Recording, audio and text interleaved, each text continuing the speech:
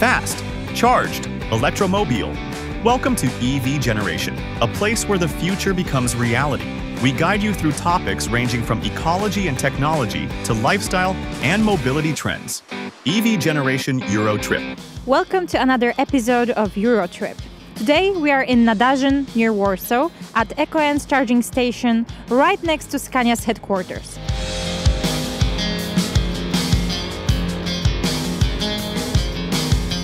This is Poland's first charging hub dedicated to electric trucks, featuring 4 CCS charging points, each with the capacity of up to 350 kilowatts, ensuring highly efficient and accessible charging. Today we are meeting with representatives of Scania and Ekoen to learn more about creating this hub, who uses it, and plans for its future.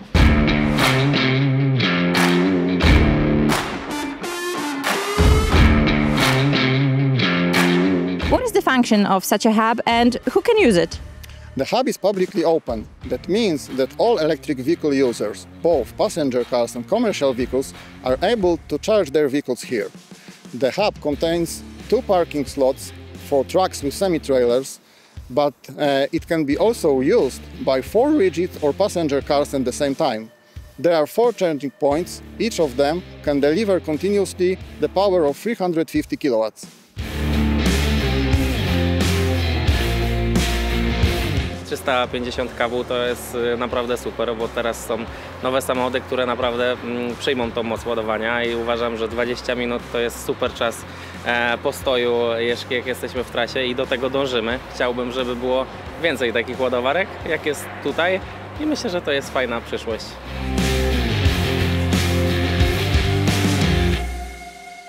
Ile zajmuje Ci naładowanie samochodu tak od 0 do 80%? Przyjmując, że jeśli ładowarka ładuje z pełną mocą, czyli tak jak przypuszcza samochód 375 kW, to jest to godziny 10, godziny 15. Jeśli byśmy chcieli naładować pojazd od 0 do 100%, jakieś 85 minut.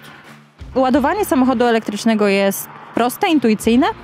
Proste, intuicyjne, to jest jak dystrybutor. Podjeżdżamy, podpinamy, uruchamiamy aplikację lub przekładamy kartę. No i tylko ten czas czasami jest oczekiwania, w zależności właśnie od mocy ładowarek. No musimy sobie tego czasu troszkę zaplanować i inaczej to poukładać. Czy jesteś zadowolony z prowadzenia ciężarówki elektrycznej? Jak najbardziej. Gama pojazdów ciężarowych marki Scania, czy to spalinowe, czy elektryczne, są tak samo komfortowe i dobrze wyciszone. Ta moc od zera, tak, od najniższej prędkości, przyspieszenie, dynamika, tak, no daje tutaj bardzo dużą przewagę, no i przede wszystkim komfort dla kierowcy, cisza, nie ma drgań. Jeśli kierowca raz już wsiądzie w pojazd elektryczny, tak, zobaczy, jakie są jego właściwości i zalety, będzie mu bardzo ciężko później wsiąść w inny pojazd spalinowy.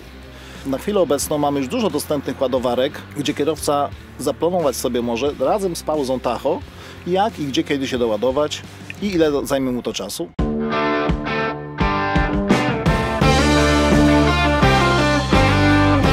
We have complete our range. Nowadays it's a BEV range. It's not urban or regional. It depends on the customer. But overall we have batteries capacity starting with 416 kWh up to 728, which means that currently the range of a combination 42 truck combination might reach over 500 kilometers. So we are so close to meet something which we used to call long haul, then 4.5 hour driving and then 45 minutes stop and then additional 4.5 hour of a driving during the normal working day. Do you have a plan to upgrade this hub to MCS? Of course, this hub was actually designed from the very start to be upgraded. We have all the cables already lying in the ground, so it's actually just a question of crossing some power units together and giving the necessary power. We can charge a charging point up to 700 kilowatts if the need arises, and once the satellite who will be available to give such power with MCS will be available on the market. Public charging hubs intended for heavy-duty vehicles are necessary for enabling transport decarbonization process as well as transition towards zero-emission fleets. Easy accessible, powerful and dense network of public charging points is crucial for electrifying the long-haulage transport. Scania offers a public charging solution for trucks called Scania Charging Access. The service provides convenient access to a Europe-wide network of charging points for commercial vehicles. Moreover, Milence, a joint venture between the Traton Group that Scania belongs to, Daimler Truck and the Volvo Group, was established in 2022. Milence is committed to build and operate 1,700 high-performance public charging points for commercial vehicles across Europe by 2027. Great, thank you. As you can see, plans are very big and we wish all of us to have the best experience on charging station, and we hope that this charging station is going to be a new standard in Europe.